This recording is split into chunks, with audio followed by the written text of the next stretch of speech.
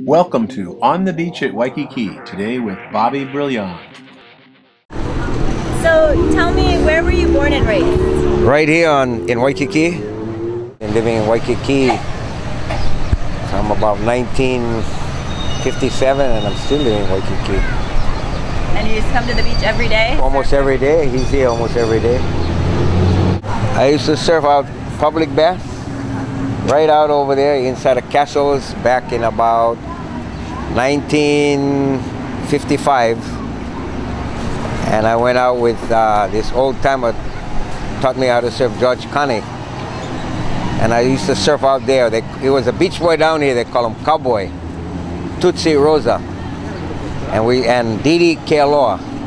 And that was where I first learned how to surf before I went down. And then I used to go with Keawe, Small Blue Makua, Rabbit Kikai.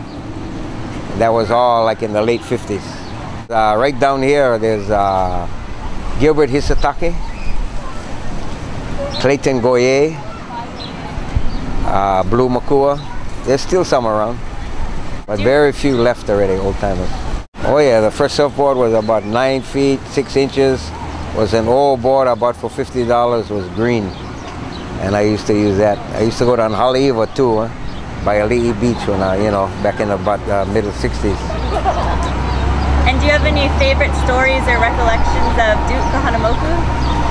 I used to see Duke, but I really never knew him. But I know there's a lot of stories, not always related to surfing, but I remember there was one story where almost when I was maybe 15 years old, all the sailors came down and they got in a big fight with the Beach Boys. Oh. And so they went back. They came back with trucks and tanks. And all the Beach Boys, when they saw that, because I think they had rifles too, they went out with the canoes and they went out to sea. And that was about in the evening. That was way back. Oh, wow. Yeah. So speaking of the surf out here, how has it changed, the break, over the years? Over the years, the further back you go, the waves seem to be bigger. They had more first breaks, and they had a lot of zero breaks, where the surf would start from steamer lane, way out where the barges were, and they would come in. I think over the time, because of the sand buildup and everything, it's just not the same anymore. It's really changed. Right now, the winter time, flat. Yeah. You'd have to go down the North Shore for now. What's your favorite break? Oh, I used to love Publix and I used to love Haleiwa. But I only went so big. I wasn't a big wave surfer, Did you teach any celebrities how to surf over the years?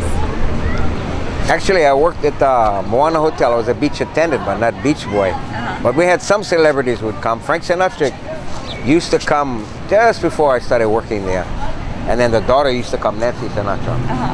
But by the time I started working there around 1980, most of the celebrities went to Kahala, they went to condominiums, they never really came around.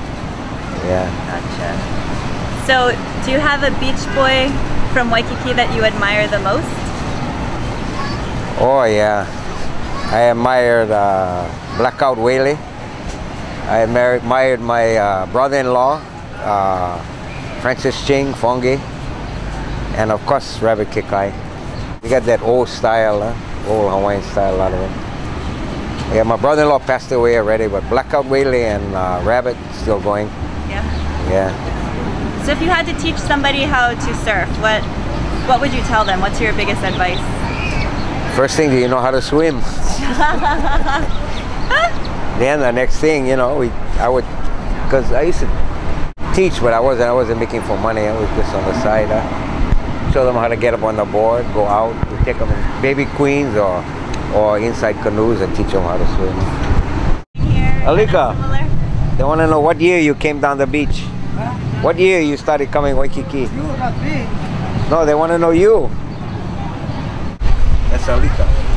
Yeah. He's shy. He won't come over here. Did you guys grow up surfing together, or just recently met each other? No, I know him from way back. He was here in the 40s before I was born. Really? Yeah. And how did you get to know each other?